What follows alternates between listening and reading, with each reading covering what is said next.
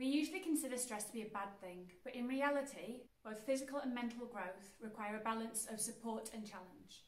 At which point a healthy amount of challenge turns to stress is a matter of perspective. Checking in with your stress levels and how resilient you are to challenge is important. One way we can view our stress is using the analogy of a stress bucket. On any given day, we fill our stress bucket with different stressors like finances, work, family, or training. And the amount of room that's left at the top of your stress bucket, that's your resilience. This is your buffer between wellness and sickness.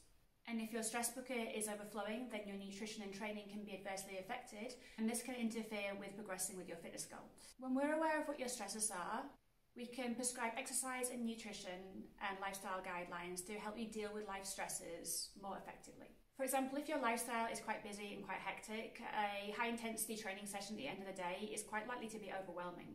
And while your training as part of a healthy lifestyle should make you feel good, and ultimately that might mean that you feel less stressed, we would advise against relying on exercise and training as a direct form of stress relief. Prolonged physical stress on top of emotional stress can lead to fatigue, injury and illness in the long term. From your intake form and your weekly check-ins, we can manipulate your training sessions, your nutrition and your lifestyle prescriptions to take into account your current levels of stress, and this ensures that our prescriptions are supporting you in the best way possible.